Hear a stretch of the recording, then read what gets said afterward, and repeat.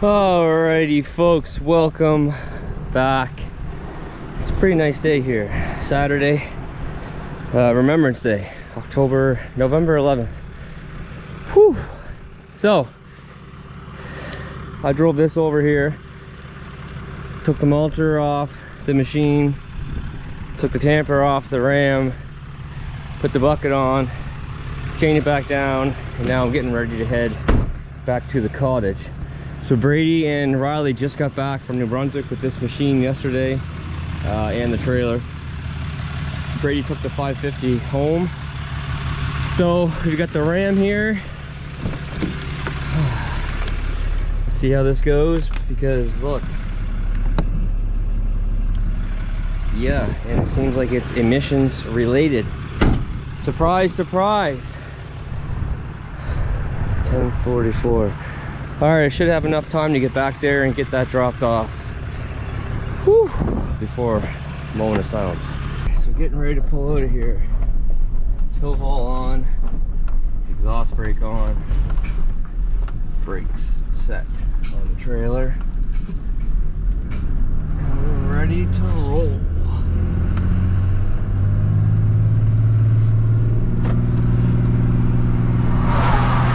So this thing's kind of been acting up a little bit from time to time, but it doesn't do it all the time. Every so often, the engine light stays on the whole time, but every so often the truck will just lose a ton of power and like you can't get over like 60 kilometers an hour. Right now it's working perfectly fine. Trevor hauled the 80 down to the bridge job yesterday, or no, Thursday. It worked fine. Actually, we used it all this week to haul the 80 around, and everything worked perfect.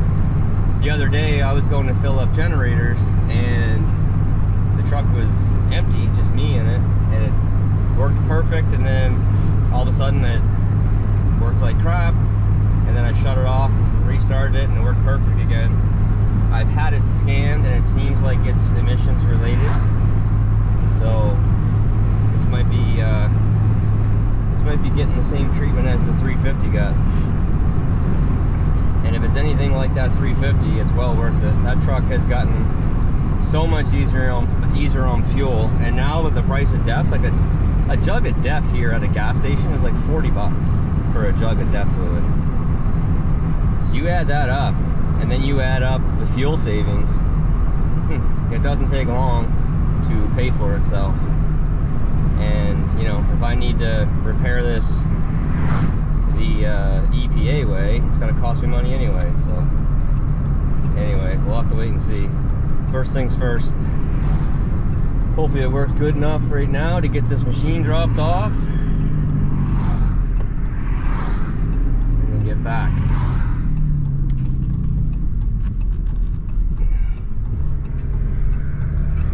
Whew. Delivered, unloaded,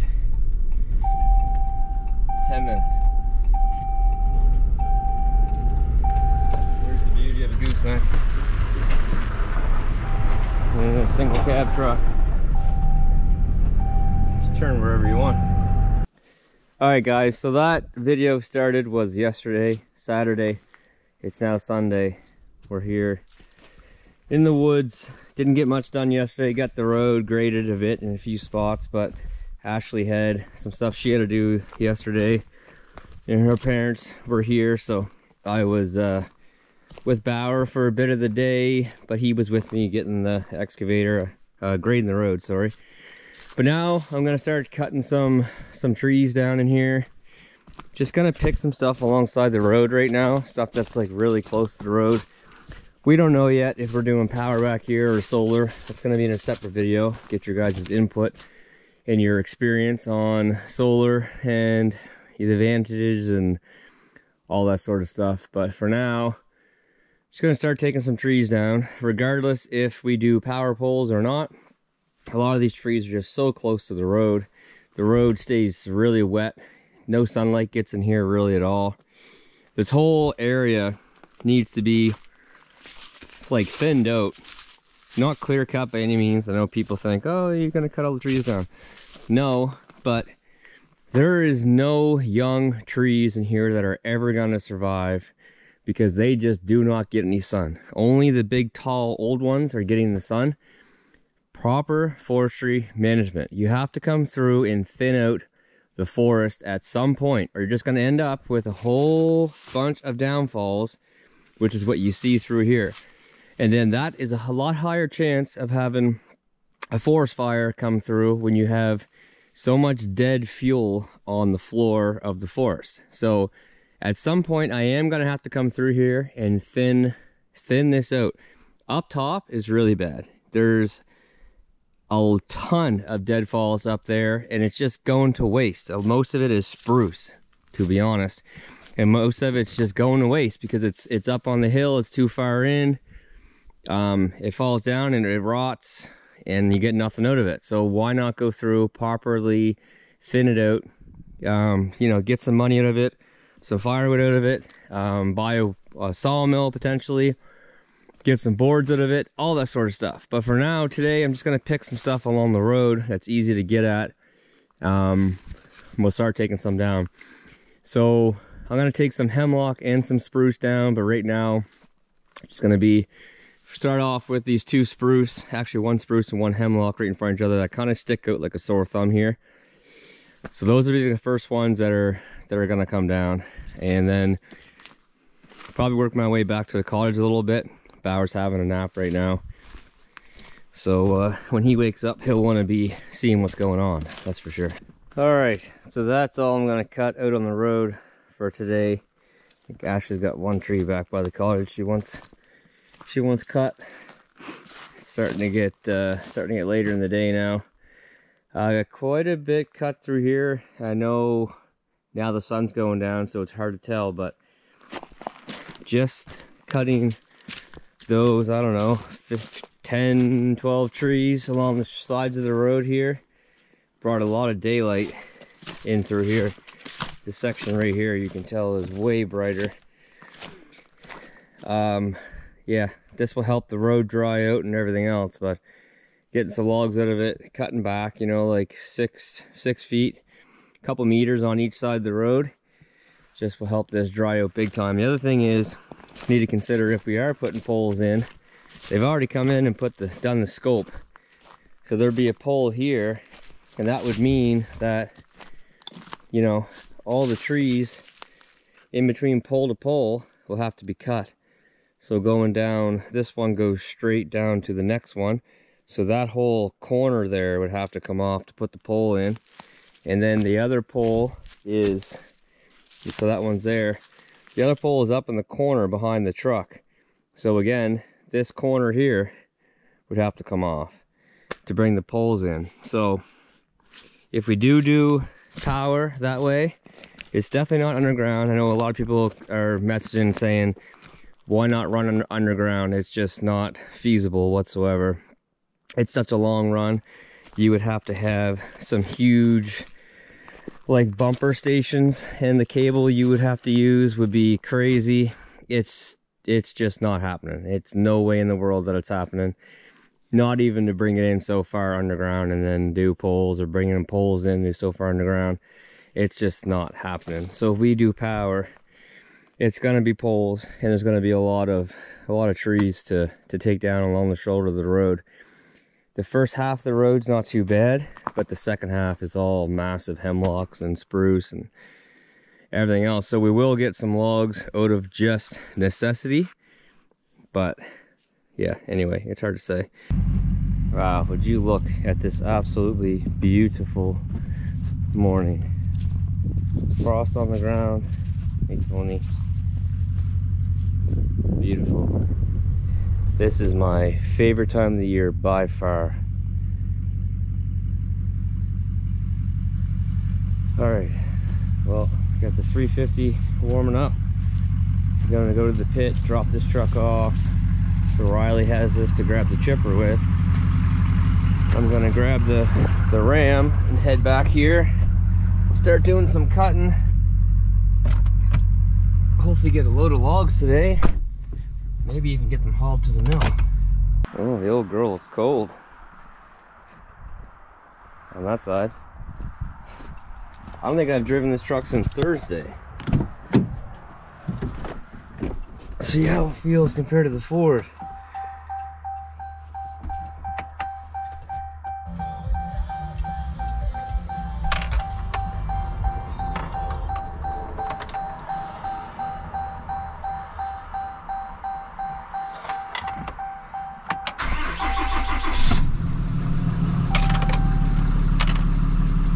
Get some heat pumping in here.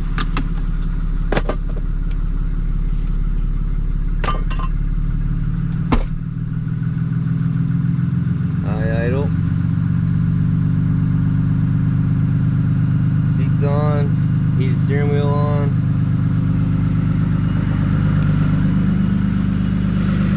So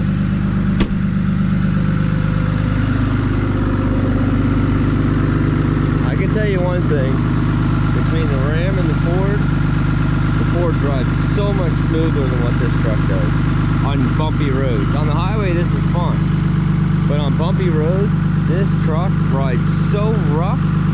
Compared to that, there's no comparison. Yeah, this truck is way rougher coming back this road. I don't know if they're all this rough or if it's just because of the factory airbags that it's so rough, but man, my wife hates being in this truck. She does not like it. We don't drive this very often if we go somewhere together. Last week Bauer had some hockey stuff in Lunenburg and we took it, and I mean that was all on road stuff, and she did not enjoy it. It's just so stiff. I don't know if I know the new ones seem to drive a bit better, because that Tradesman that I took for a test drive that time, that drove pretty nice. But this is rough, like really rough. I'll get the Kubota fired up here in a second. Had a tooth pop out yesterday, so I gotta pop a tooth back in. But I gotta get the saws geared up first, and then we'll get some action here.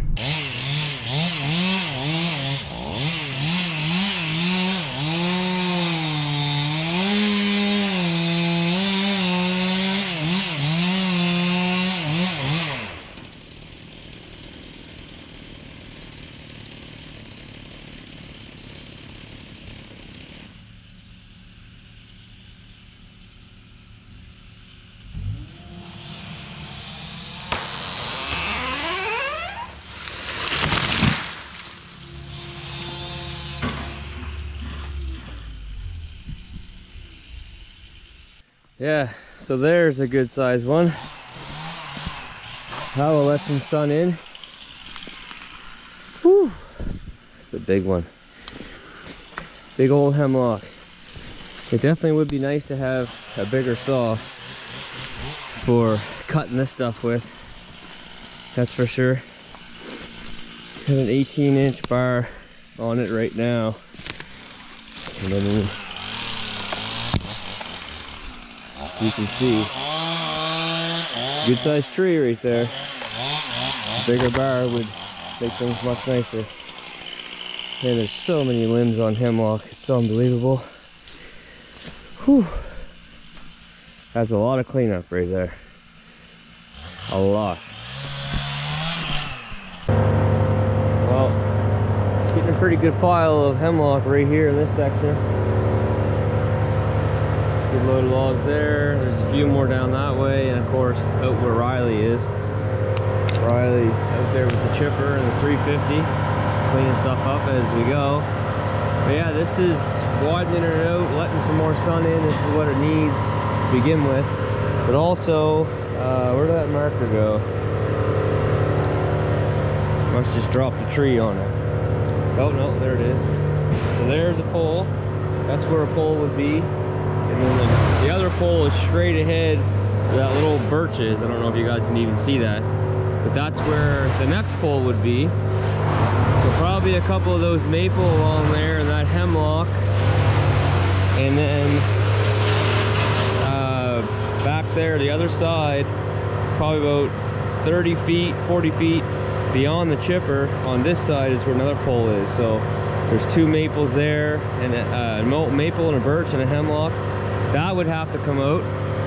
So I mean, you know, a day and a half of cutting and cleaning and getting logs out of it, and it's being prepped in case we do decide to go with the poles. So I don't know what to do when it comes to the power situation. Help me out. What are you doing, bud? You getting ready for bubbles? Yeah. Okay. You love me. I do love you. Alright, well, it's the end of another beautiful day back here. We actually weren't planning on staying back here tonight, really. Silly. But here we are, working late in the day, and it just makes more sense to stay back here tonight, so that's what we're doing. So yeah, we got some more work done. Obviously tons more to do. We actually really enjoy being back here in the fall and the winter, the wood stove, and you know, just everything about it. But we really enjoy being back here in the winter. It's nice to keep an eye on the place because there's no heat in it regardless if we're not here. As of right now, you know, we don't have power source. So stay tuned for another video coming up soon, because I am going to ask you guys, you know, your input. Anyone who has experience with situations like this, with off-grid and versus on-grid power. I mean, the benefits are obvious for each one, but we haven't decided yet what we're gonna do. But that's gonna do it for this one. Just a little update on what's going on back here. People have been asking for an update for a while now. We haven't had a whole lot of footage from back here. We haven't been back here that much recently, but we'll probably be staying back here more now. Okay, I gotta say goodbye to everybody. Bye, everybody. Alright guys, so until next time, take care, stay safe. We'll see you then. Bye.